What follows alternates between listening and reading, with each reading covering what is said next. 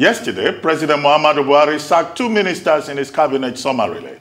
According to him, Mohammed Sabo Nanono, former agriculture minister, and his counterpart in the power ministry, Saleh Mamman, were removed in order to reinvigorate the cabinet in a manner that would deepen its capacity to consolidate legacy achievements. In their place, the incumbent environment minister, Muhammad Abubakar, was named the new agriculture minister, while the Minister of State for Works and Housing, Abubakar Aliyu, took over in the power ministry. The president also promised to make changes to his cabinet a continuous process. To discuss the sudden cabinet changes and what to expect as the president enters a race against time to change the narrative on his stewardship, we're now being joined from Abuja by Mahmud Jega, Agric News Public Affairs Analyst and Editor-in-Chief of 21st Century Chronicle. Good morning, Mahmud, and welcome to the morning show. Thank you for joining us. Thank you very much, Ogaruben. Good morning. Thank you for joining us. Well, very quickly, you had my introduction. What do you make of these changes in the cabinet? Do you think that it's something we should be excited about, particularly as the presidency has promised us that this will be a continuous process? Well, as many people have observed, you see, in Nigeria, cabinet reshuffles used to be quite regular under both military and civilian administrations. Almost at the onset of every anniversary, the newspapers will be awash with speculation as to which changes are coming and who is going and who is coming into the cabinet. But presidents have their own style. President Buhari, in his 6 years as president, does not seem to like making personnel changes, especially in the cabinet. This is almost the first cabinet reshuffle in more than 6 years of the Buhari presidency.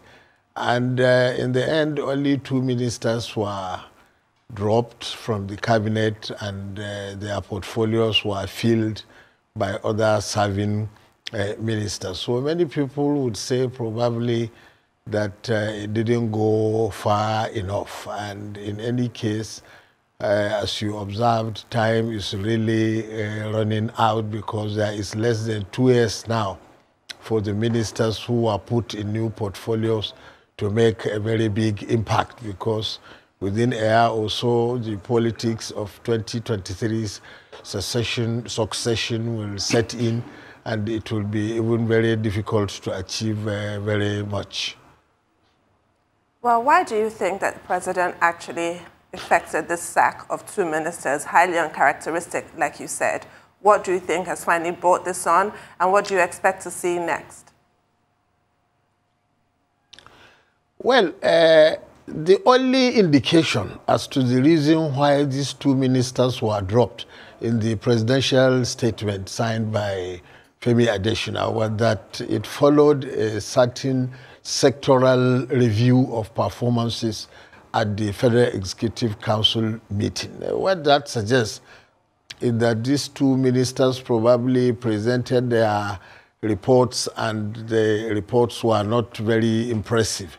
That's the only suggestion you get from the presidential statement. And if that was the case, it seems to accord with the reality, because really in both the agricultural sector and in the power sector under the 2 now former ministers, well, agriculture probably made many strides in the last 6 years, not necessarily due to the minister who has just departed, because there was a lot of intervention, especially by the central bank in some sectors like rice growing and lending and other things. But the minister who has just been removed, Nanono, he didn't seem to have the right vision of agriculture, and he was always on the defensive in his media engagements, and he was also given to making some gaffes in his statements, uncalled for ones, like when it was suggested to him that food prices are high and rising. He said, no, that is not true. In Kano, where he comes from, that you can eat with 30 naira. That was a very unfortunate statement, and of the social media, people played it up and were making practical jokes, going to restaurants in Kano with 30 naira and demanding to eat. So he didn't seem to be in the right place. As for power, from the beginning, maybe Saleh Mamman shouldn't have been in power, because I don't think he had any experience in that sector. Power is probably the most problematic, possibly after security, of all the sectors in Nigeria. And if a man like Fashola in 4 years could make very little impact in the power sector, one would have expected a major, thorough professional with deep knowledge of the sector, or at least a lot of engineering and project management experience, to have been assigned to that sector. So Saleh Mamman seemed to be quite lightweight to be given such a major responsibility, and it's not very surprising that in the end he made very little impact and has to be shown the way out. But unfortunately, it took more than 2 years. So the person who has come in, I don't know really what you can do to the power sector within 2 years, but he can try. So you said something. You said the Mr. Nanono didn't have, a grand vision for the Agric sector. The question that comes to my mind, is he supposed to have the vision, or the administration is supposed to set the vision for him? I mean, how does the ideation start as regards envisioning what a ministry should be? Should it be incumbent on the minister? And you also talked about the fact that, yeah, we'll have had a big power player if a minister like Fashola, had problems with power, then we'll have put in somebody higher profile. But I put it to you that people always failed in the power sector. So is it really about who is the minister or the government at hand? And I'll give you instances. The great Bola Ige was removed from the power ministry and put into another ministry at a point. If someone like Batonaji couldn't crack the power ministry in this country, then who can crack it? So these are the challenges on ground. I agree with you. I agree with you that there is a systemic problem. But as to the question of vision, of course, the vision should start at the highest level. The president and the administration as a whole should set a general vision.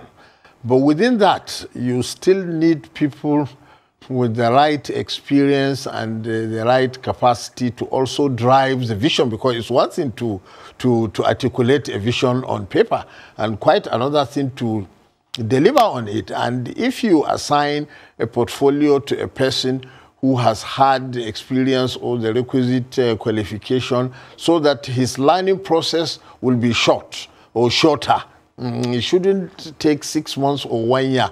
If you put a power engineer probably in the power sector, then within 2-3 months, he would have, he will be on top of the intricacies.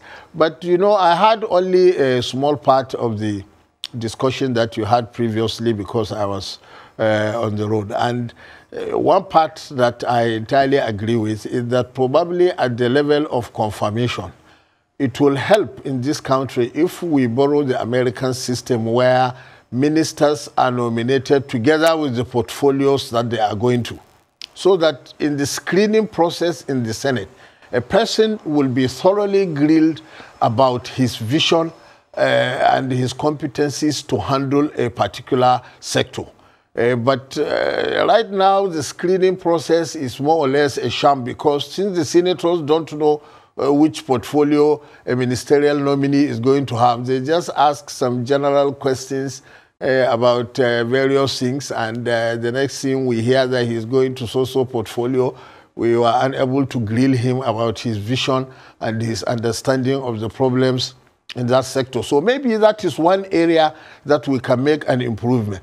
The fact that when the president nominates ministers now, he says that this one is going to power, this one is going to works, this one is going to justice, it does not take away his power along the way to change them, to drop them if necessary, or to reshuffle them as he sees fit. But it will help in the screening process to ensure that we put the right round pegs in round holes instead of probably what seems to happen now. Well, two quick things. The first is, yes, we've been talking about Nanono and Saleh Mamman, but how about these two replacements? Engineer Dr. Muhammad Abubakar, as Minister of Environment, it's not as if he did anything significant in that Ministry of Environment, except some occasional statements about Nigeria's commitment to climate change. What is the guarantee that he will do better as a Minister of Agriculture? The other person, Engineer Abubakar Aliyu, who is now the Minister of Power from Works. Well, I mean, an engineer, do you necessarily need a power engineer to be able to make progress in the energy sector? Or you need to get the right policy framework in place, particularly with regard to transmission, generation, distribution, and to make sure that, look, the value chain in the electricity sector is properly deepened and defined.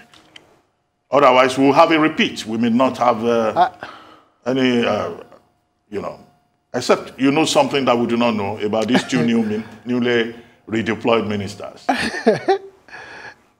I don't know anything that you do not know. I agree that there is some little advantage in having an engineer as a Minister of Power, just a little, because, this is a sector full of engineers, and professionals like that tend to dazzle political leaders with jargon and the figures, and they get you lost in order to hide their various selfish interests. I'm not saying all of them, but many of them. For the same reason that probably it helps if you have a medical doctor as Minister of Health, because otherwise he could get lost in the medical jargon. But that's not all there is to it. The Minister of Power is not the one who is going to run the transformers and connect the wire. So more importantly, what you need is somebody with the requisite overall experience and capacity to monitor and to drive projects and to engineer people and to set targets and to be dynamic enough to monitor and to whip people in place. But I agree entirely that, the problem of the power sector is more than ministerial. The minister himself, there is a limit to what he can do. The country as a whole has to, the administration as a whole has to accord the right priority attention, and the president himself has to devote a lot of attention and energy and also resources and guidance and monitoring for a problematic sector like that. The Minister of Environment who was moved to agriculture, I agree also possibly that his record at the Ministry of Environment was not entirely stellar, and agriculture is a very, very difficult portfolio. It has the largest number of employed people in Nigeria, millions and millions, with all kinds of problems. So I don't really know his overall capacity, but we will see it very quickly if he begins by articulating the right vision and the right programs. It will help, of course, if he receives proper guidance from the presidency as to objectives and the aims. Otherwise, he too would be just swimming. But on the whole, one has cause to worry, because like we were saying about Fashola, you see, if it is at the level of knowledge and experience and what we see of personal commitment and dynamism, it is difficult in Nigeria to have a technocrat bigger than Fashola. And he himself, in 4 years, was really having serious problems with the power sector, and he more or less left it as he met it, like one former military governor said. So it requires a major rethinking of what to do in the sector like that, beyond mere reshuffling of ministers. The new Minister of Power, he was a deputy governor in Yobe State for about 10 years, and he was also Minister of State under Fashola in the last 2 years. So that's some good experience. But whether it is enough to cope with the challenges of the power sector, we will have to see. And also there isn't much time. I want your take on Section 147 of the Constitution, which requires that the ministers must come from all states in the country and the FCT. It limits the president with regards to his options. He doesn't get to trawl the whole country for the best people necessarily. It all depends on federal character. I want your take on that. And what would you prefer to see if we're able to have a constitutional amendment? Okay, the section you referred to, which mandates a president to nominate ministers, at least one minister from every state. You see, that is another phase of federal character and zoning and other things. It is okay if you ask me, because like some professors argued 40 years ago when we first adopted these provisions in the Constitution, anything that will help to ensure peace in the polity is very important, because otherwise, if you have a situation where some sections of the country are disenchanted and disaffected and you don't have peace, then even if you have the best technocrats in place, they may not be able to achieve anything. Okay, the second part of it is that right now in Nigerian politics, there are professionals from almost every sector. In politics, active partisan politics in Nigeria now, you see diplomats, former diplomats, you see army generals, you see retired police commissioners and DIGs and AIGs, even IGs, a lot of retired civil servants and permanent secretaries. You have lawyers, you have doctors, you have engineers, a lot of professors in Nigerian politics. So even if the president has to choose from within the ranks of politicians, and that one is probably necessary, because the way we do politics in Nigeria now, it's not possible for you to be elected president or governor and to say, no, forget about all the people who run around campaigning, I'm going to look for the best technocrats.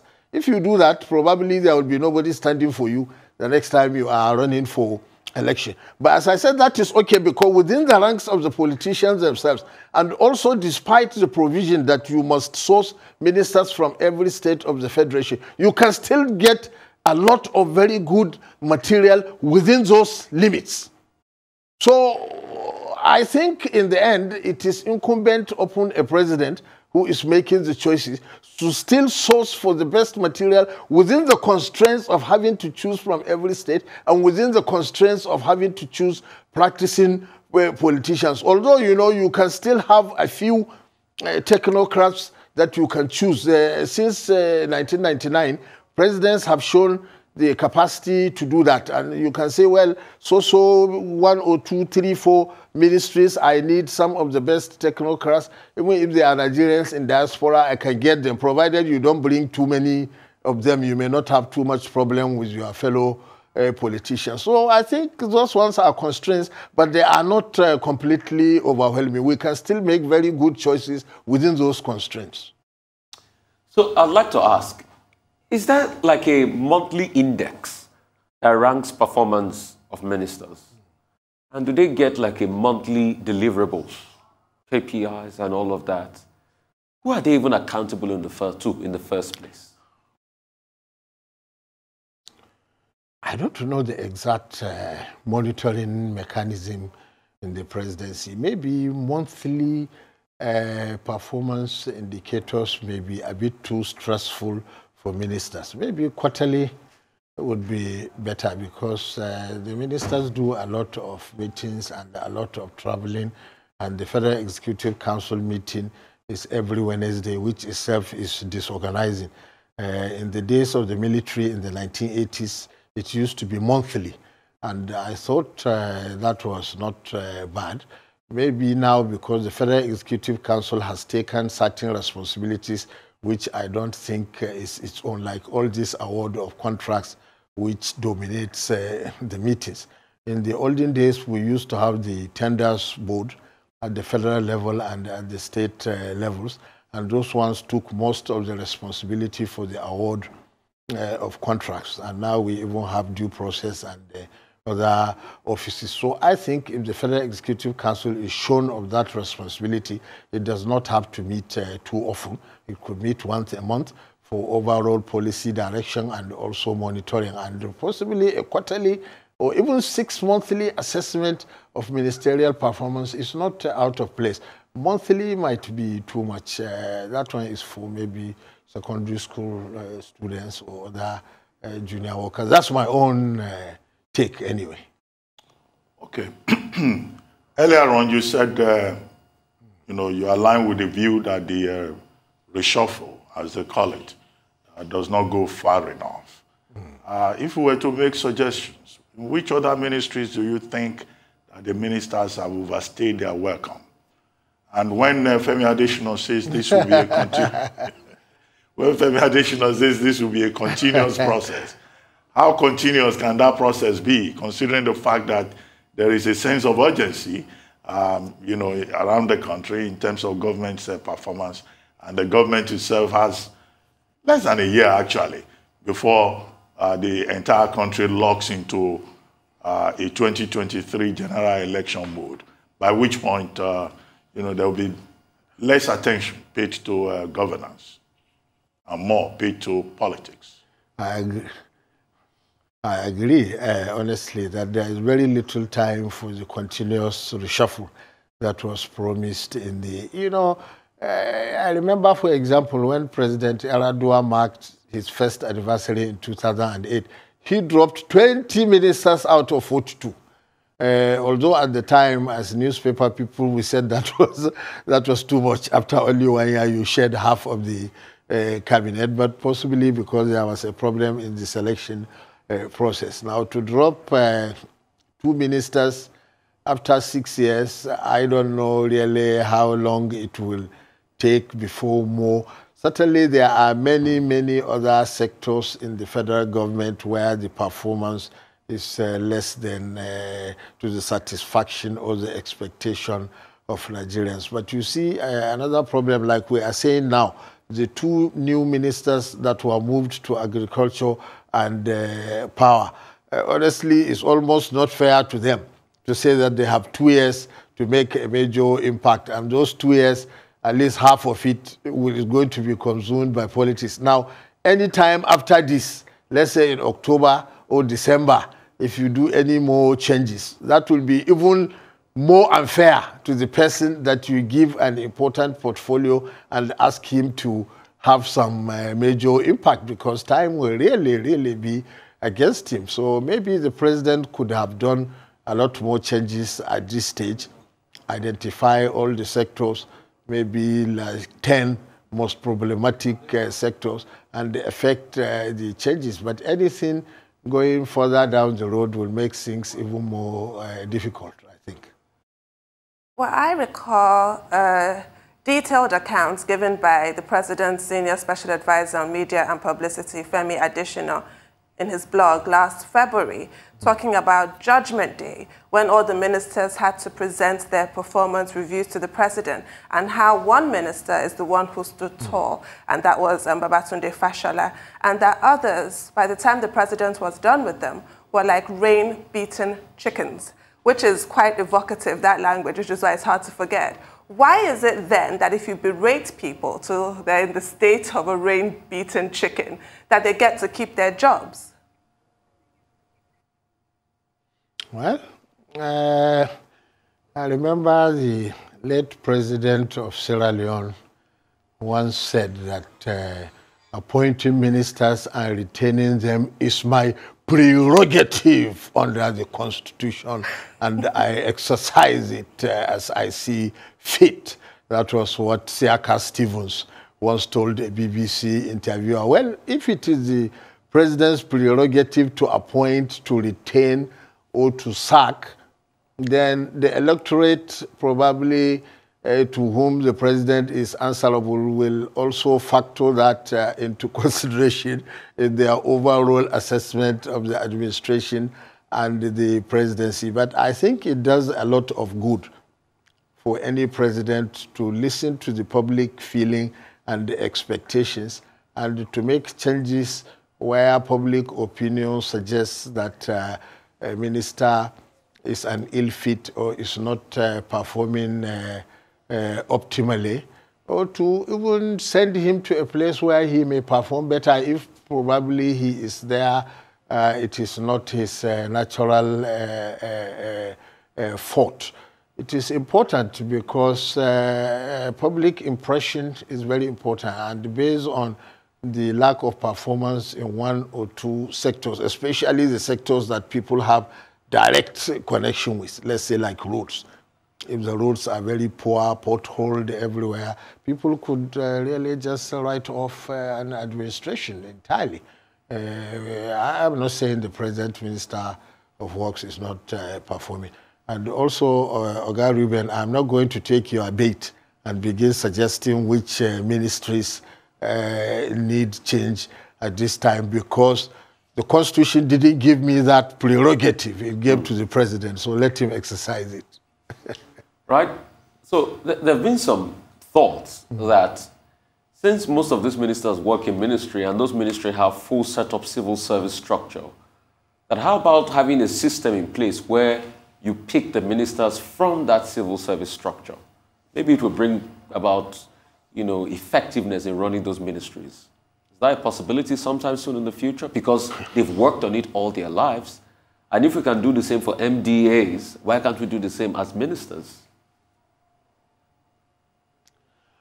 In the 1980s, when the Babangida regime tried to take away the accounting officer role from permanent secretaries and director generals and give it to ministers, there was all this argument about civil servants who are better as accounting officers and this and that. And Babangida argued at the time that civil servants are not more patriotic than any other people. And I think since then, the situation is much worse. I don't think many people will agree with you now that we should put civil servants in overall charge, because honestly, the level of corruption and the waste and mismanagement and misdirection and selfishness in the civil service is probably at its highest level since independence. And I don't think there will be any quality improvement if matters are left entirely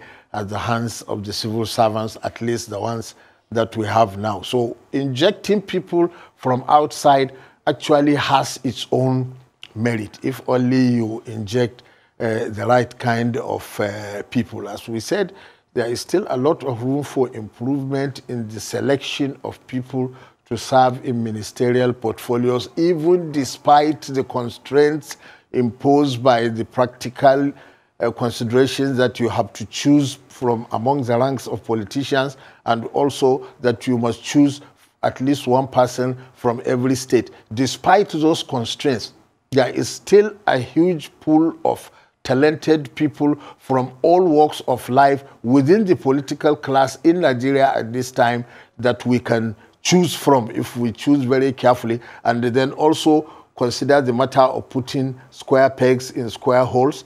And as we said, we can improve upon that by nominating people and mentioning the portfolio that they are going to, so that the Senate will be able to screen them against the portfolio that they are to be assigned with. It will help. It will not cure all the problems, but it will probably be an improvement on the current practice. Well, I mean, in the course of this conversation, you've referred to former Governor Fashola about twice or so.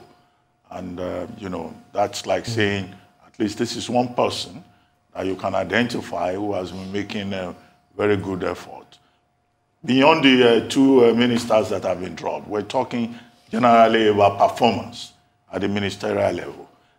Do you know any other persons, like maybe 2 or 3 more out of all these ministers serving Nigerians that you can say, well, I think this one is also making an effort beyond Fashola, because it's more or less the only person that most people were mentioned? Even Fashola, most of our assessment of him was from his previous career as governor of Lagos State, where by all accounts he was visionary and dynamic and very high performing. I don't think his performance as minister in the last 6 years has met the level of his performance as governor of Lagos State. But then, you know, you can make excuses and say, well, a minister is not the chief executive. He also has various constraints. About other ministers, there are some that I think probably, if they are given more challenging portfolios, could do better. I'm thinking of, for example, Dr. Ogbonaya Onu. I happen to know him as a young journalist when he was governor of Abia State in the Third Republic. And I remember interviewing him and also saw him on television that time discussing some industrial projects. And he appeared to me to be extremely capable and also level-headed when he was chairman of the AMPP. The science and technology portfolio in Nigeria does not appear to be a very challenging portfolio. And I thought a man like that, if he were put in a more challenging position, could probably do better. There are other examples, but I cannot think of all of them right now. But this is one person I had been thinking about for quite some time. Well, I mean, you are more or less in the same place as many Nigerians. If they were asked to name up to 5 ministers, they probably would be struggling with it. But as for Dr. Ono that you mentioned, was it not the minister that said we're going to set up a pencil manufacturing factory as a major contribution to science and innovation? The very same. Anyway, thank you very much, Mahmud Jega, for joining us. I remember it was scandalous, yes. We're still waiting for that pencil factory. Thank you very much, Mahmud Jega, for joining us this morning.